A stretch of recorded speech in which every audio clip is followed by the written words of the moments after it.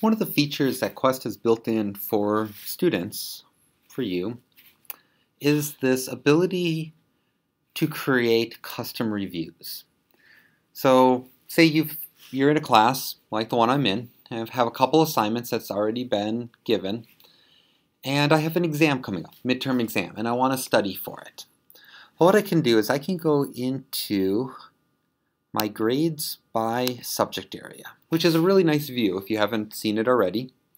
And this grade by subject area will tell me how I'm doing on all of the different subjects. So we look at the questions, the questions are categorized by what they cover, and it'll tell me that, for this one, in all math for geometry, I'm doing pretty good for geometry. There might be other subjects listed or other subfields of geometry that's listed. I might not be doing so great on it.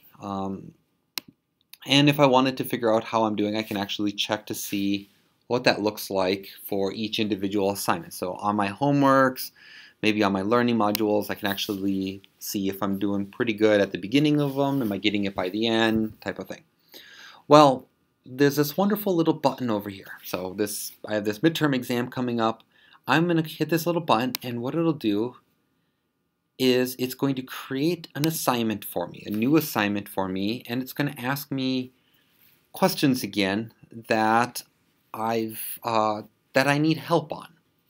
So if I go back into the course, over here, if I refresh this, eventually I'm going to get a little box that pops up that's going to be a brand new assignment for me, and it's going to say My Custom Review. So if I click on My Custom Review, once it finishes finishes loading it, I will be able to click on it. It's going to work like a normal homework assignment. It's not going to figure into your grades though. It just allows you a chance to go through and try some of those questions that you were having difficulties with. It allows you to try them again and work them with some different numbers and see if you actually can do them again. I will warn you that this may not be the best thing. If your instructor is giving a custom review or giving a review assignment, I would probably suggest using that before the custom review. And the reason is the custom review is going to pull the questions you've seen in previous assignments and reassign new values to it.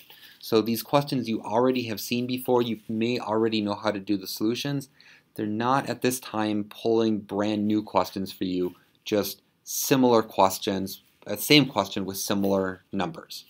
So it's sometimes useful if you forgot some stuff for a while, sometimes not so great. The other caveat on this, the other part that's sometimes a little bit tricky, is if you have 3 midterms and you know midterm 3 only covers the material since midterm 2, the custom review does not know that. It's going to look at all of your assignments you've done and generate a custom review to deal with it.